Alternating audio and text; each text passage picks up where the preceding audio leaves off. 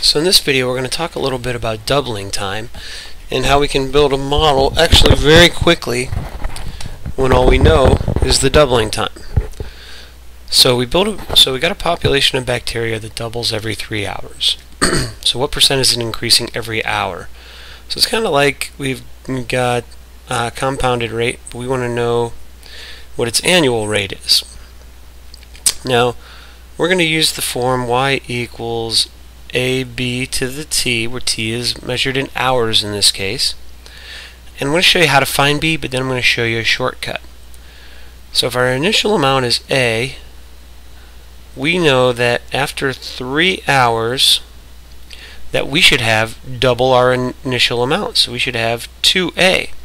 So even though we didn't know the initial amount, we can actually solve this, because notice now I can divide both sides by a, and those cancel, and I get 2 equals b to the 1/3, excuse me, b to the 3, I'm getting a step ahead, equals b cubed.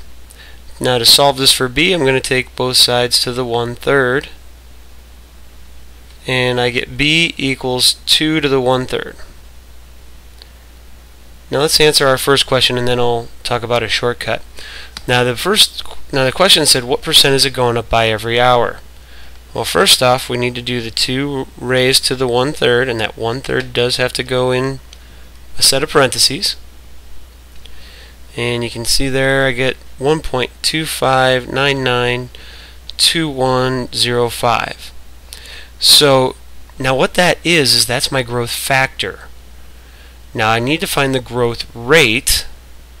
So R is going to be that number. I'm going to have to subtract off 1 to subtract off the 100%. And there is my rate as a decimal. So I'm going to multiply it by 100. And I get 25.99%. I'm going to round that off. So it's increasing by about 25.99% every hour. Now, something I want you to notice. Notice that we were dealing with doubling time, and we had a 2 here, and the doubling time was 3 hours, and I had a 3 here. That's actually not a coincidence. So when I want to build a model for doubling time, I'll start with y equals, and I'll have my initial amount, a. I know it's going to take 2 hours to double, or sorry, I know it's going to double, so I'm going to put a 2 here. And now it takes 3 hours to double. So what I'm going to do is write my exponent as t over 3, because what that does is it basically says, okay, if I put in 3 here, I get an exponent of 1, so it multiplies my initial by 2. So now all you need to know is your doubling time and your initial amount, and you can build a model. Same thing works with half-life. We would put a 1/2 in here, whatever the half-life is here, and the initial amount here. So it's a nice shortcut for whenever you're dealing with doubling time, tripling time, half-life, quarter life.